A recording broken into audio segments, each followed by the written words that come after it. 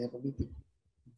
Let me continue by introducing our next speaker, Dr. Ruby R. Cristobal.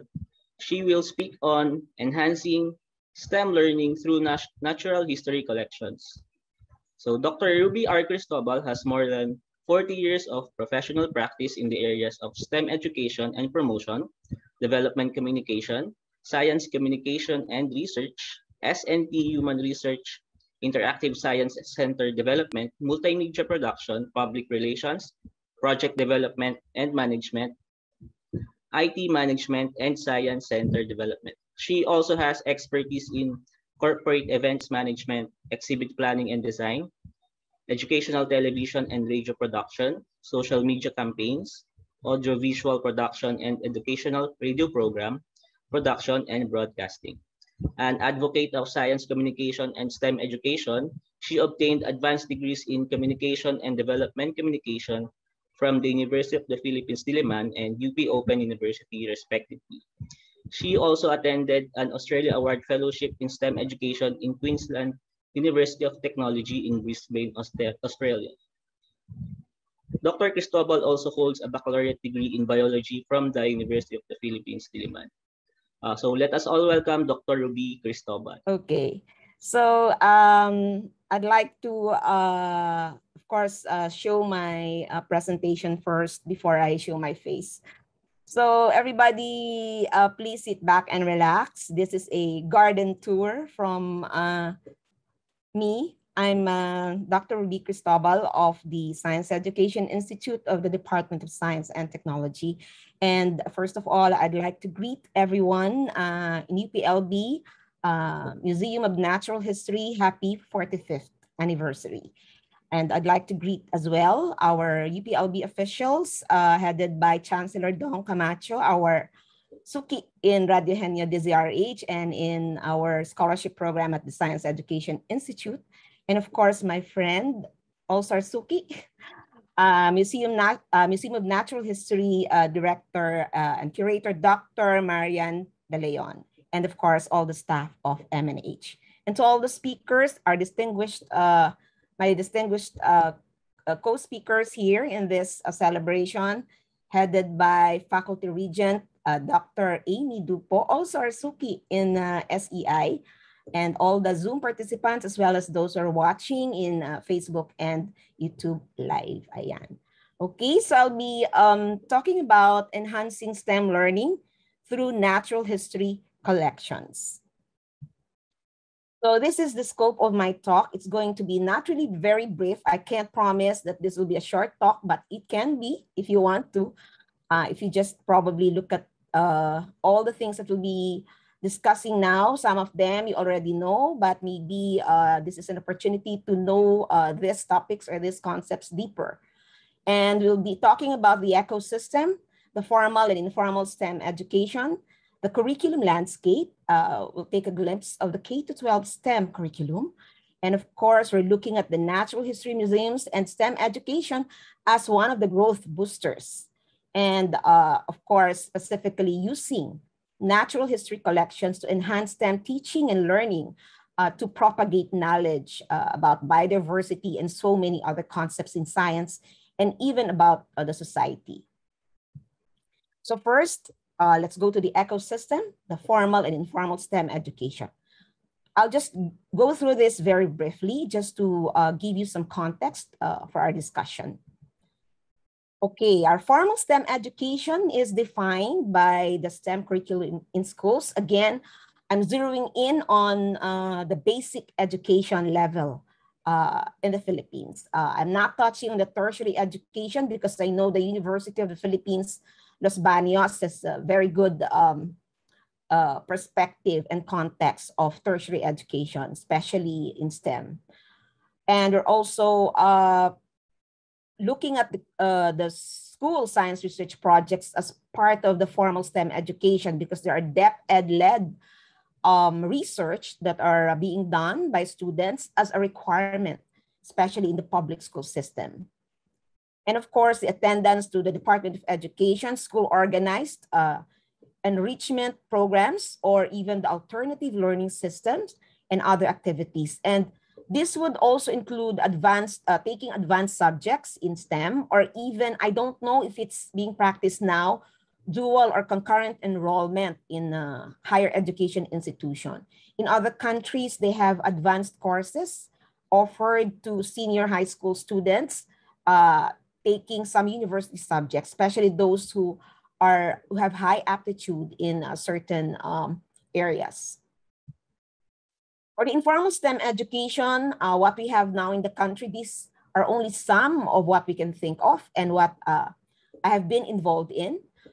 We have science clubbing and participation in after-school programs. So I'm part of the board of the Philippine Society of Youth Science Clubs, and at the former National Science and Development Board, NSTA, and DOST, we support science clubbing in the schools. We have students participating in and also conducting science competitions, both the schools and the student organizations, and of course, the science fairs. There is also the conduct of research and investigative projects as part of the co-curricular activities. Years ago, there was a bureau or an office in DepEd. It's called the Office of Co-Curricular Services, which is no longer there now. Instead, all of these have been embedded in the functions of the bureaus in DepEd.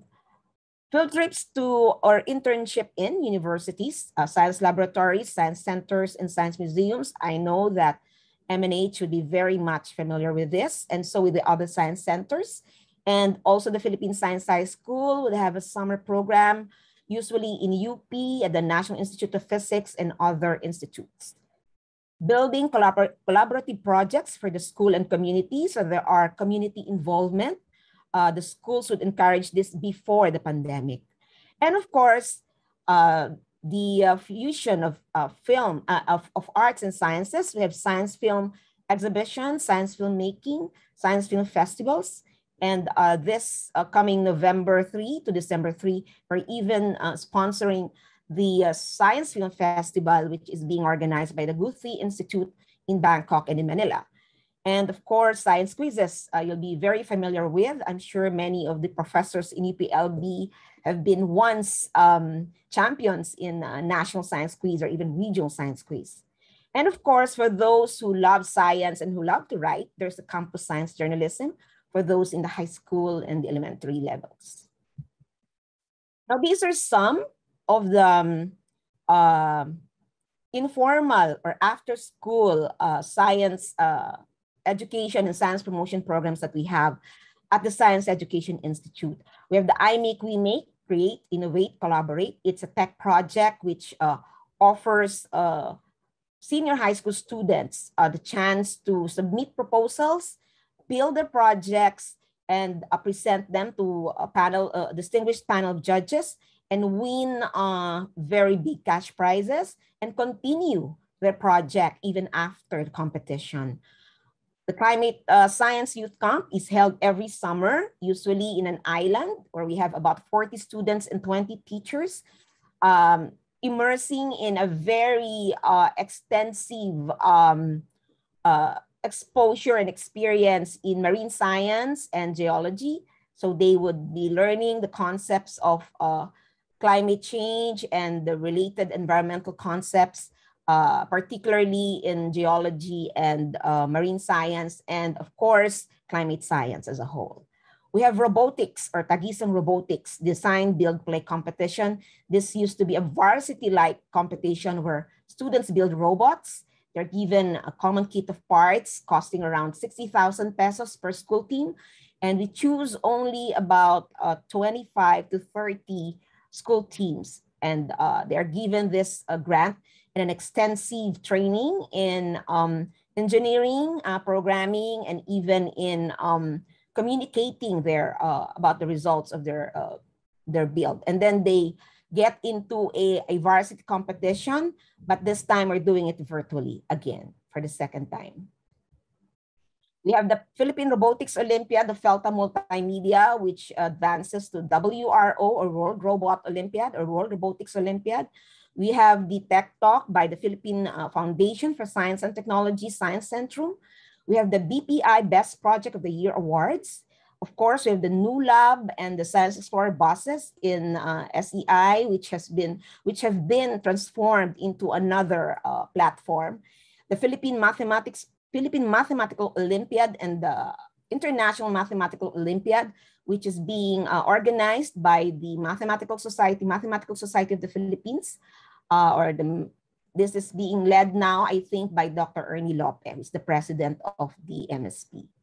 We support that in terms of providing MSP the funding to be able to organize the national and the international participation. Of course, recently we had converted the Science Explorer Science Bus to Radio Escuela, which is a set of modules which is story-based, similar to Cine Escuela, but this one is a radio-based module. This would consist of about 20 modules, which we have aired through my program in DZRH, Radio Henio. And of course, we have the new labs, Tukla Ciencia, something that would be of value even to the Museum of Natural History of UPLB and other natural history museums as well. Tukla Ciencia is the online platform of New Lab Science Bus. For the films, the art and the science fusing, we have the Indiciencia Science Filmmaking Competition of the DOST-SEI, which we are launching. And I'll take this opportunity to invite our scientists, our researchers for the open category, which would involve professionals and filmmakers as well. And of course, the student or the youth category would consist of teams or even individuals joining from the basic education level, doing an explainer's video for less than 10 minutes. But the prize is 100,000 for the first prize, 50,000 second prize, and a third prize is 30,000 plus 20,000 pesos each for the Viewer's Choice Award in each of the categories. So the Indiciencia Science Filmmaking Competition is open to both professionals and students. And of course, we're running the Science Film Festival. We are part of the Guthrie Institute's node partners, and we are inviting, of course, MNH to be part of the SFF running from November 3 to December 3 this year with the theme Health and Well-Being. And this is, of course, about knowing about health and understanding about health. And we are showing about 35 films locally selected for Philippine viewing. Now let's get to the second part of the context by which I will be discussing how natural history collections can enhance STEM learning. Let's look at the curriculum landscape, just a walk through so we can understand where we are coming from. Republic Act 10533, or the Enhanced Basic Education Act of 2013, provides for at least 1 year of preschool plus 12 years of basic education, 6 years in elementary, 4 years in junior high school, and 2 years in senior high school, plus a K year or a preparatory level before a child enters elementary school. That has been in place, I think, since 2014. And this is how it is. So you have kinder, 6 years of primary education, 4 years of junior high school, and 2 years of senior high school. The salient features of our K-12 education system would be composed of strengthening early childhood education or the universal kindergarten, making curriculum relevant to learners in terms of contextualization and enhancement, ensuring integrated and seamless learning or the spiral progression. That is an approach which is new in our curriculum. Building proficiency through language or using the mother tongue-based multilingual education, gearing up for the future so the senior high school, supposedly ready for employment, nurturing the holistically developed Filipino college and livelihood readiness, and of course, the 21st century skills. Now, considering the spiral approach, which starts at the elementary science curriculum, just to be clear, the spiral approach means beginning at the easiest and spiraling to the most complex topics or concepts in science. We have these 4 areas in science taken up from grades 3 to grade 6. This is something that we are trying to look at very closely, both at the Department of Education and at SEI DOST. So the 4 areas are matter, living things and their environment, force, motion, energy, and earth and space. These are the 4 major subject areas from grade 3 to grade 6, because science is only taught beginning grade 3. Grades 1 and 2 and K integrated in the core subjects. For grade 7 to grade 6 or junior high school science curriculum, it is the spiral approach. This one is definitely spiral. So for K7, you have earth science, for first quarter, second quarter biology, third quarter chemistry, fourth quarter physics. Down to K10 with chemistry on the first quarter, second quarter physics, third quarter biology, fourth quarter earth science. Now, how are these subjects or areas being taught? Kung maraming teachers, usually they rotate.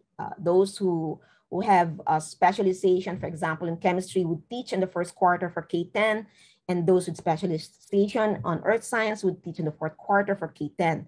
And third quarter for K9, second quarter for K8, first quarter for K7. Sometimes this is the case. But in most cases, yung mga teacher po ay nagtuturo kahit hindi po nila major sa kanilang pre-service education. So you can see that while it is viewed as something that is good in some countries, it can be quite a disadvantage in the Philippines. Why? Sabi ho ni Dr. Christopher Bernido in his most recent talk at the National Academy of Science and Technology, which I think many of you have seen and have heard. Sabi niya, spiral curriculum is like watching a movie. First 30 minutes viewed in grade 7, next 30 minutes in grade 8, the following 30 minutes viewed in grade 9, and the last 30 minutes viewed in grade 10. So students have forgotten the foundations of the subject when continued after a year. So parang na hindi po strong yung foundation ng ating mga bata at the junior level high school, because they tend to forget those foundation concepts when they get to the last part of their junior high, where the most complex concepts will be taught related to those they have learned probably in K7 in grade 7. Now, for senior high school, this is how it is structured. The core curriculum would consist of languages, literature, communication, mathematics, philosophy, natural sciences, and social sciences. And the tracks are, of course, you know all of this: academic, technical, vocational, livelihood, sports, and arts. So these are the 3 tracks. For the academic track strands, where STEM would be, we have business, accountancy, and management, or the BAM, humanities, education, social sciences, or the HES, and science, technology, engineering, mathematics, or STEM. So specialized po ang ating senior high, but senior high school is disciplinal. It is not spiral. So that is the curriculum for grade 11 to grade 12 for the STEM strand subject, or the STEM strand.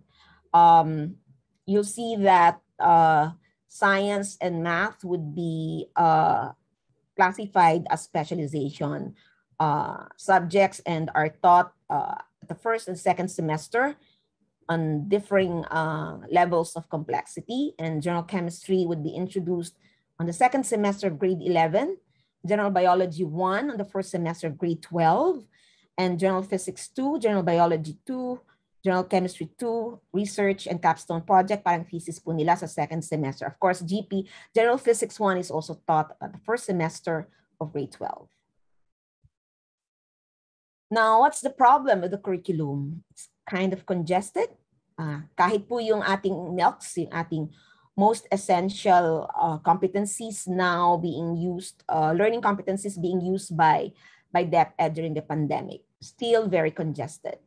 Of course, the spiral curriculum would require integration by the teachers. So this should be a skill and an approach that they have to really learn and really use very well.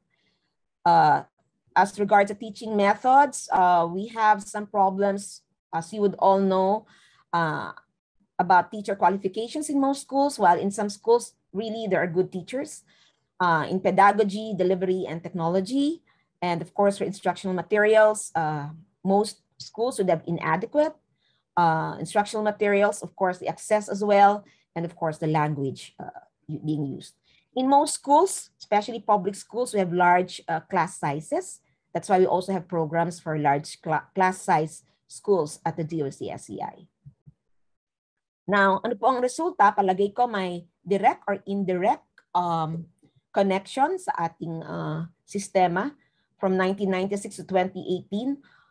The first 3 assessment tests were actually participated in by schools based on, of course, the sampling methodology of the Educational Assessment Association. Of course, this is TEAMS, TEAMS R, and TEAMS Advanced. TEAMS Advanced is only about mathematics, okay? From 1996 to 2003, we are consistently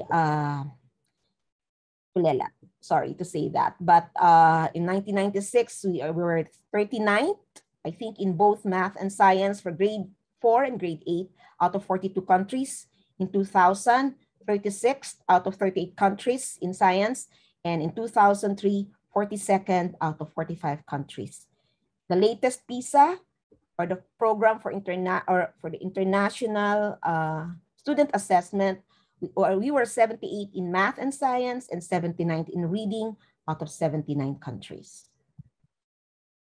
So you can see that we have a problem, but this last 2 years, we still have to see the numbers. We now go to chapter 3, the growth booster, natural history collections and STEM education. So we're looking at natural history collections as some kind of a fertilizer, a hormonal injection to the STEM education of our students. It is something that I look at as the silver lining, okay, in some of our problems in STEM education at the basic education level. But we have to recognize, of course, the challenges of remote learning. Remote learning, as we are doing it now, is outcomes-based. So we are not really sure how the inputs, the throughputs, the process are being done, but we hope that the outcomes will turn out to be good. Still, we have a congested curriculum, even with the MALCs. Of course, naghabol po tayo. Instructional materials development is still going on right now. DepEd is continuously producing better instructional materials, and they are also evaluating what they're using right now and continuously replacing whatever would be erroneous in a way or sometimes not really effective. And still we are doing, in most schools, teacher-centered approach. Teachers have not been adequately trained to develop and implement online modules, and we can understand why. I don't have to explain about this. Technology access and use can be a problem to both teachers and learners, knowing our ICT infrastructure, our access to internet and other platforms. And of course, overall, I think even at the university level, this is going to be a problem, or this is a problem, the assessment of student performance, because we have different metrics now, we have a different process now. For sure, the students are performing differently as they used to do when we were still having face-to-face classes. Now, for the natural history museums and education, as I've said, this is a silver lining, and this is why. These are the reasons why I said so. It offers, natural history museums offer comprehensive and diverse scientific collections reflecting the richness of the biodiversity of an area. So this can be very well used in place-based learning.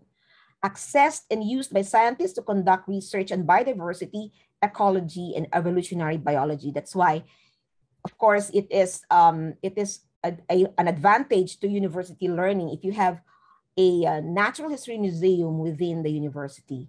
They provide teachers and educators and students access to scientific specimens for the lessons, concepts and processes, actual specimens that they can touch, feel, see, and kung live yan, they can even observe and use them in their experiments. Natural history museums create interest and enthusiasm for the natural world. I think this is very important For students now, for very young students, high school students who are glued to the screen forever, virtually existing in those games, you know, Squid Game and all those things, they're really hooked into those virtual challenges. Natural history museums broaden student perspectives and understanding on the process of scientific investigations. They nurture student interest in solving important societal issues such as sustainability, invasive species, declining biodiversity, food security, climate change, and emerging pathogens. So it is not just about biodiversity, but many other related concepts in the curriculum and, you know, about the world and about our existence as human beings. Natural history museums promote communication, learning, and thinking skills. They connect formal and informal learnings. They bridge local and global environments, and they promote STEM careers among students. My interest is the last bullet because that's our job at the SEI, specifically in my division. This is what we do to track students into science, especially those who really have the potential to be scientists, engineers, and even researchers someday, and even science educators and teachers. Now, how do natural history museums enhance STEM learning? First, because it is able to provide inquiry-based learning or inquiry-based approach. It can be used by teachers to employ inquiry-based approach. Inquiry-based approach is a pedagogical approach that encourages students to explore a concept by asking, investigating, and answering questions. It is also known as problem-based teaching approach, which also values research skills and content knowledge. So inquiry-based approach would most likely be capped by a research project. Teachers using the inquiry-based approach commit to giving opportunities to students to experience things that will lead them to be curious and to ask questions and to work towards finding the answers through investigations and research. These also give students the opportunity to take ownership of their own learning, which is a skill necessary for their success at, in college or in tertiary education. We need this type of learning or teaching to be able to get successful high school students, especially those at the STEM track or STEM strand, and become real good researchers and scientists someday. Now, natural museums also enhance STEM learning by offering the place-based approach for teaching and learning. Place-based approach is an immersive learning experience that places students in local heritage and cultures, landscapes, opportunities, and experiences, and uses this as foundation knowledge. It takes advantage of location or geography to create authentic, meaningful, and engaging learning experience. Among the benefits of place-based education are learning is grounded in local communities and contexts. The learning experience is student-centered and personalized more than teacher-centered. Students are in control of their learning experience, boosting motivation, and students also can gain better appreciation and understanding of the world around them. This is very important that we take them out again to the real world, not really in the sense that they have to get out of their house, but for them to look at images at this time that are existing out there physically, not those that are just, well, in the parlance of production. Tawag po namin dyan ay mga CGI or computer generated image, which they are very much exposed to these days. Let's get to the last chapter, propagating knowledge using natural history collections to enhance STEM teaching and learning. How do we use the collections of the Museum of Natural History to really help teachers teach and learners learn about science? But first, let's look at your challenges. I know that this exists in many museums and even in science centers, at the Science Centrum and all other interactive science centers. We also have this problem at the Salin Lahi of the National Academy of Science and Technology. There seems to be a disconnect between museum scientists and teachers at the basic education level. Sabi nga nila, yung mga scientists natin, baka meron din tayong ganitong situation in UPLB. They're too busy with research. And yun namang mga teachers, they may lack content knowledge or are not familiar with using specimens in teaching and learning process. And sometimes they're locked in the school or the school system in terms of developing their modules or their lesson plans. Or even if, for example, some museums would have lesson plans developed for teachers, I think most of them sana have been developed with the teachers really using their context to develop those modules. Then access to the facilities of Natural History Museum is limited. We know that there are many specimens or even collections that you cannot touch, okay? You cannot bring out, or even the access may be too limited because these are prized collections and would have to be preserved. And of course, the field trips mostly are handled by agents and operators who schedule too many destinations in a day. Thus, actual engagement during visits is also limited. So stop and go. Parang, sige, makapagbayad ka lang ng entrance fee, then sakay na sa bus to the next stop. That's how most field trips would be organized for students. Teachers focused on covering the entire curriculum, thus missing out on more creative approaches. There's no time to go to the museum. In most cases, this would be the case. And I don't know with other schools outside of Los Baños or Laguna, but maybe you can look at the profile of the schools who visit the Museum of Natural History or other museums for that matter. Remote learning, of course, we know this limits the movement of both teachers and learners. Nobody goes to the museum these days. If ever, kung meron man, kakaunti, kung may bukas. It's good that I've learned from Dr. Bersales that there are virtual tours that are now existing in the websites of some, but really probably just a number of natural history museums and even in science centers. Even the Science Centrum is closed to the public. And I don't know if they are now running a virtual exhibition. Opportunities in using natural history collections in K-12 STEM education would be about collaboration with schools and teachers, digitizing museum collections, design and promoting virtual tours, inviting targeted schools to visit the museum when the museum opens physically and when schools open physically. Fortunately, or maybe unfortunately, some schools will be opening soon, according to DepEd. These are granular, limited number of students coming in. I don't know if this will be this school year, probably yes, and next school year. But again, selected schools only. Of course, we would like to collaborate directly with teachers through the schools, capacitate teachers in integrating the use of specimens in teaching and learning. I'm sure you have this at the Museum of Natural History right now, but maybe expanding that to teachers beyond the Los Baños area or beyond Laguna area would be good. Scientists and teachers can co-create modules to integrate specimens in STEM lessons. I think that is the most important thing.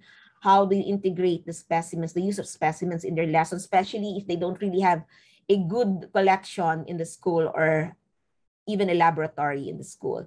But I know that this is going to be a problem now unless you still have the loan program still available to schools. First, collaboration with schools. Of course, I know you've been practicing this, letting the schools borrow your specimens. Some of them I have borrowed as well in our road trips for our Science Explorer and New Lab buses. And we hope that this can be long enough for them to use in their STEM lessons. So 1 or 2 units of your specimen may not be enough if you get into this. Implement temporary school-based exhibitions of selected natural history collections. Baka po imbis na nasa museum lang, we can go on a satellite exhibition to the schools. I'm sure even MNH has done this. And for one thing, I know that most science interactive centers or science centers like the PFST's Science Centrum, Mind Museum have done this.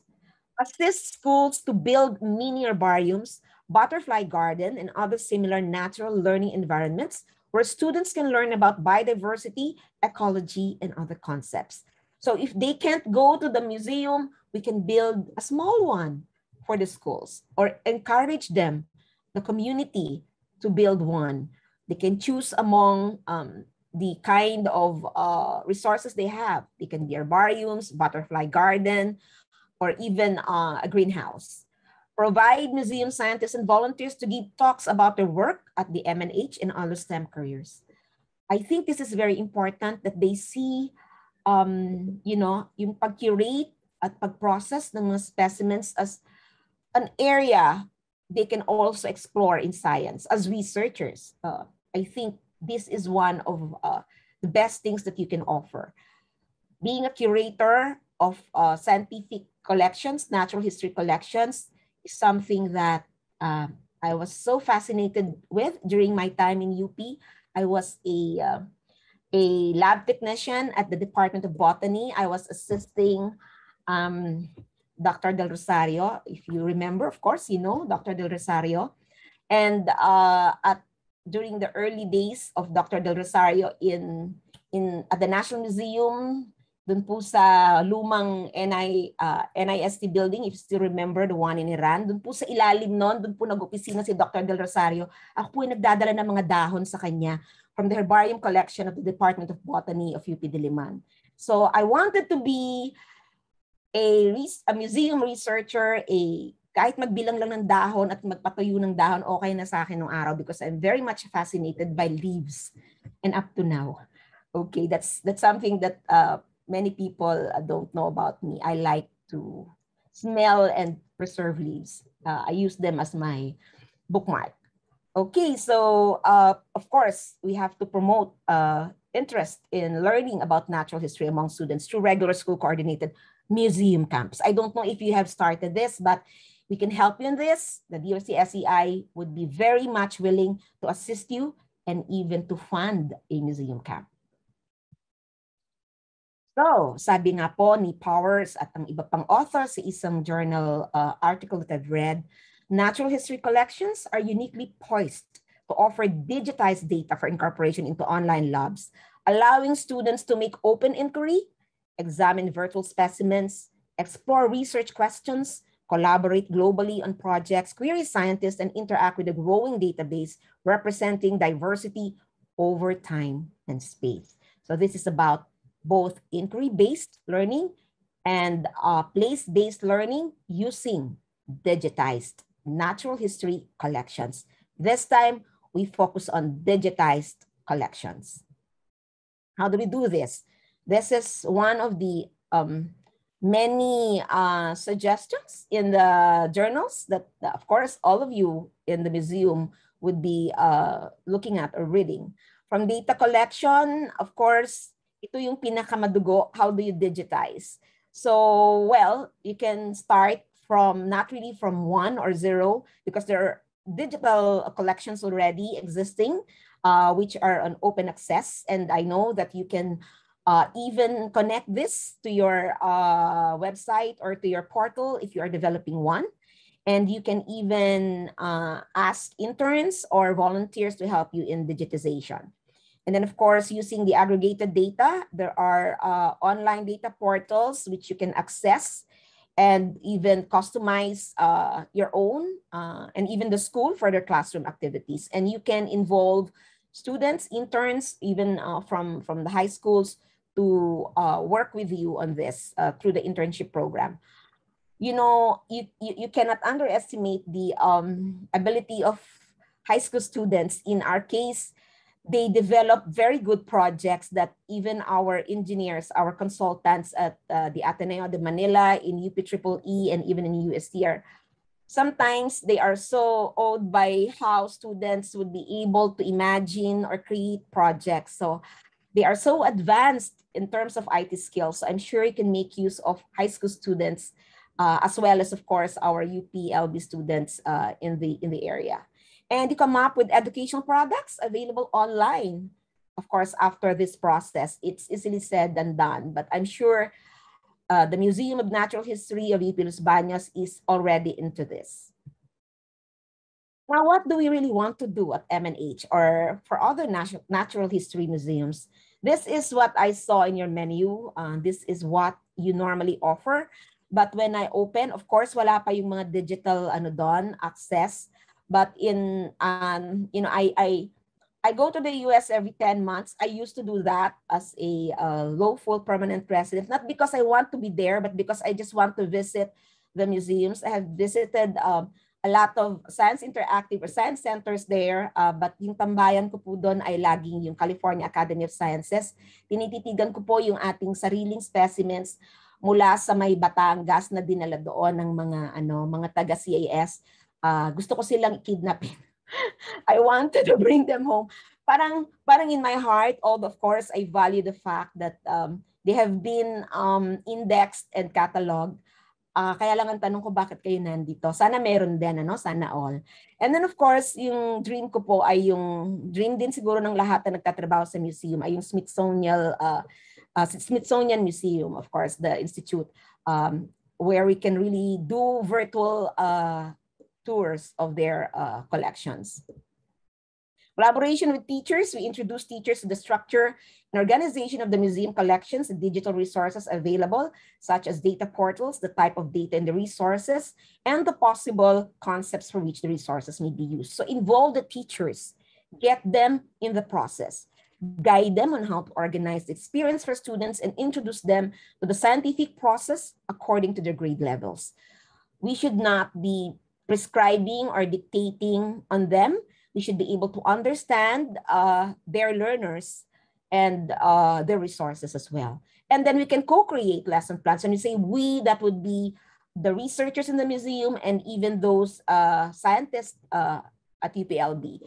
Or do standalone on-demand modules that can be made available to other teachers. Hindi po kailangang nasa Museum of Natural History website lang. Pwede po natin silang tulungan bumuo ng kanilang mga sariling modules that can be standalone na pwedeng ilagay sa kanilang mga devices. So we can help them and connect them to the Museum of Natural History and of course to the collections.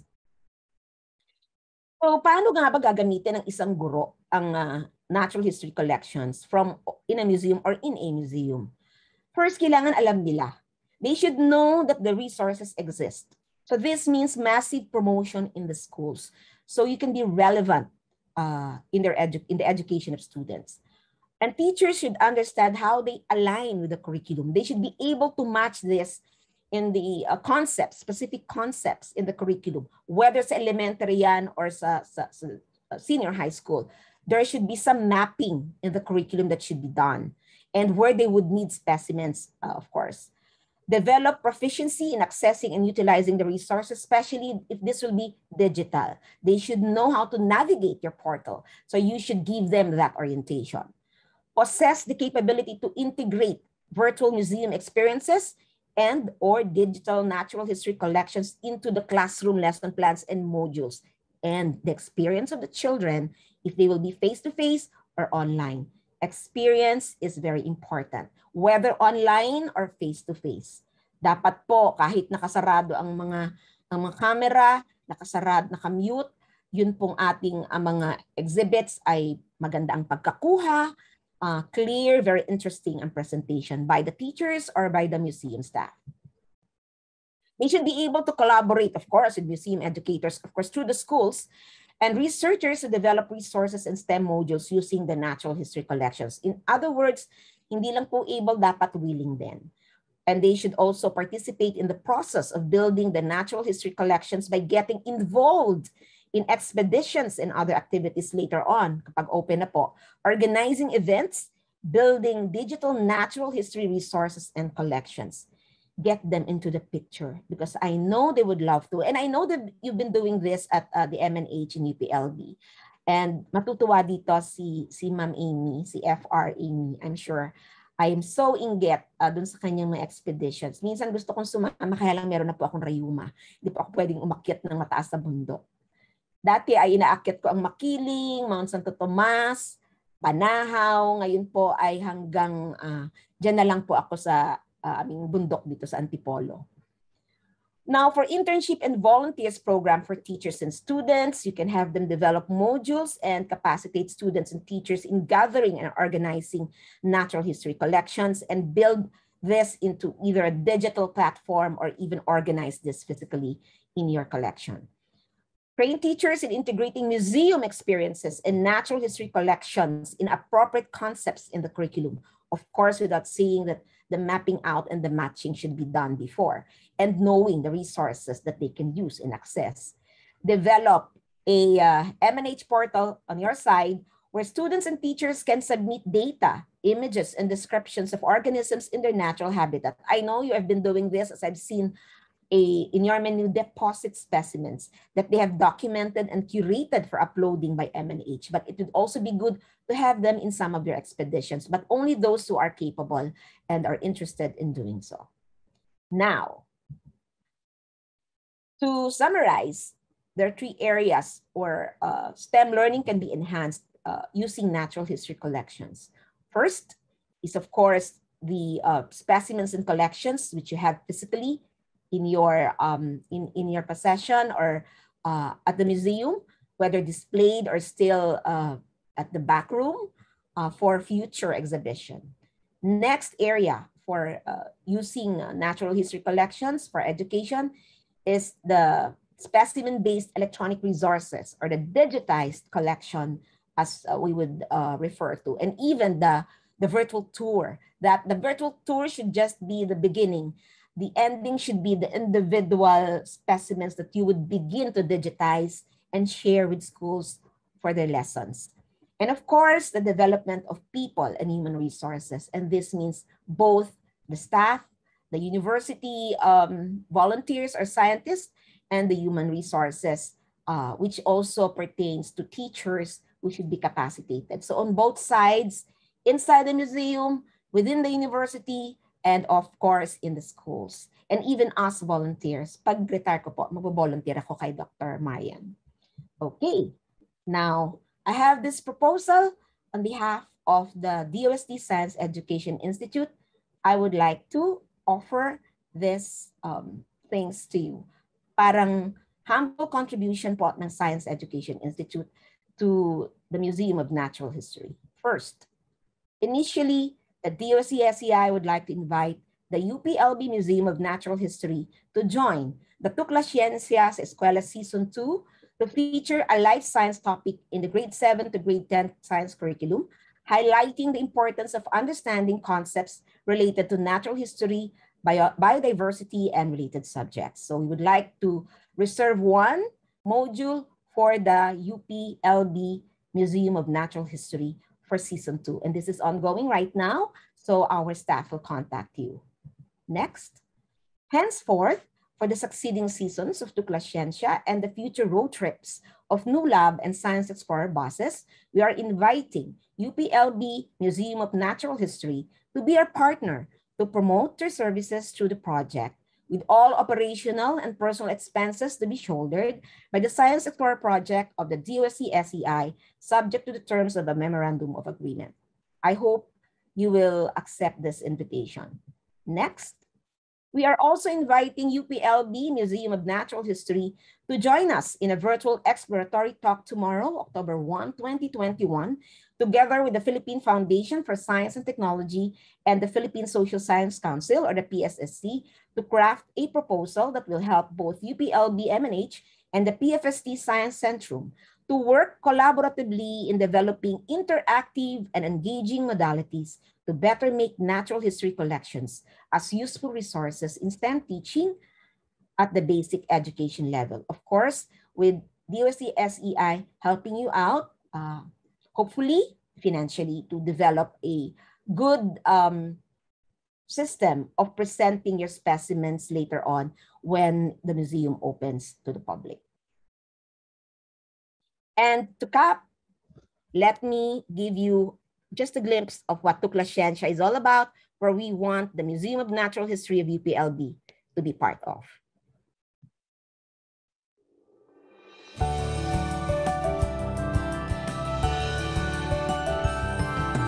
Let's explore the world through science and see all the wonders it has.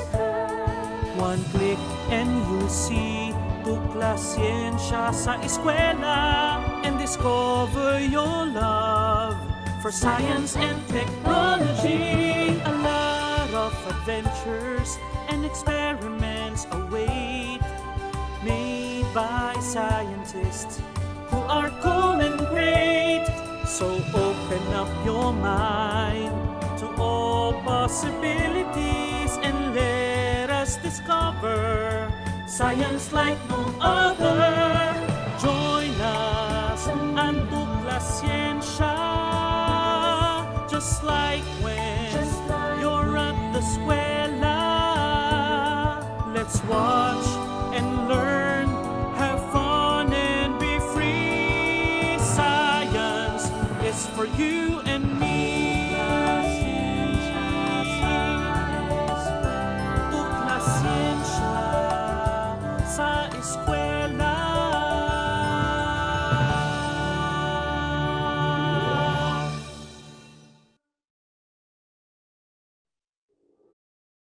That's it, and thank you very much. And again, happy 45th anniversary, UPLB Museum of Natural History. Maraming salamat po.